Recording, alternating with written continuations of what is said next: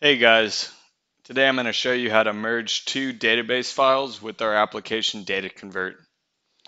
You open up DataConvert and you'll automatically see it default to this section here.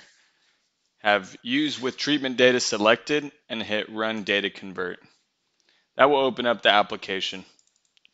Then select the two or more files that you want to load into DataConvert that you would like to merge together.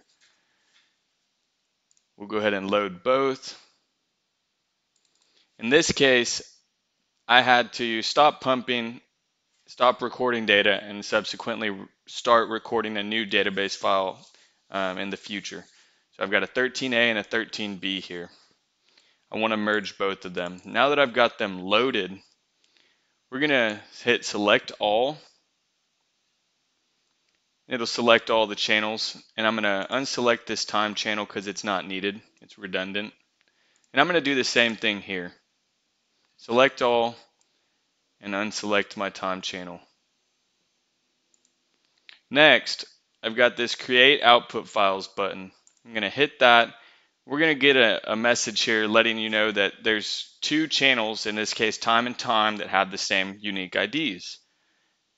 We want to merge them, so we want to hit yes. One of these is going to pop up for every single channel. So a quick way to get past it is just to hold down the enter key on the keyboard. After doing this for each channel, we can go ahead and save the new combined DBS file. And there we go. Our output is complete. Now you know how to merge multiple files here in DataConvert.